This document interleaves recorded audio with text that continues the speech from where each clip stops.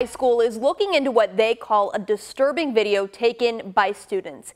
We know you have questions, so we are looking into the case today. The school sent a statement to parents saying it was taken off campus, and LMPD confirms that they are aware of the video and they are investigating.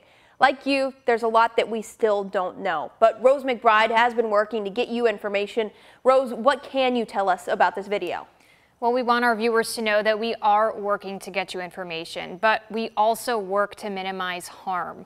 Our newsroom has had lengthy discussions about how to report this incident.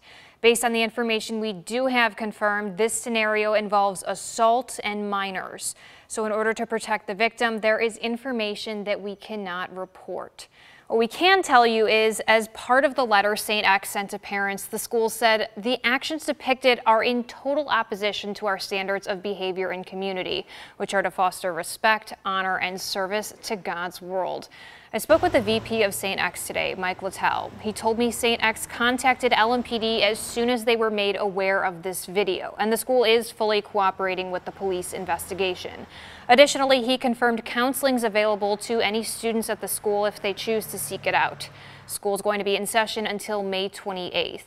Now, this video is filmed off campus, but according to the St. X student handbook, a student whose behavior outside of school jeopardizes the school's good name at the discretion of the administration is subject to disciplinary action that may include dismissal.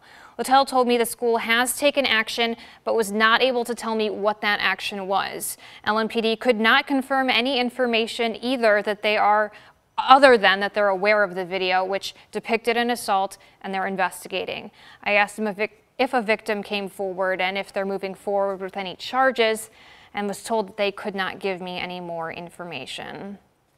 I also spoke with the prosecutor's office. So what if there's a video depicting an assault, but a victim doesn't come forward? Can charges still be filed in that case? Well, Director of Communications for the Jefferson County Prosecutor's Office, Jeff Cook, told me every situation is different, but there has to be some foundation to introduce the video into evidence. So that could mean a victim coming forward or a witness confirming details. We're going to continue to give you the information that we can, both to inform the public and to hold the parties involved responsible. Haley. Rose, thank you very much.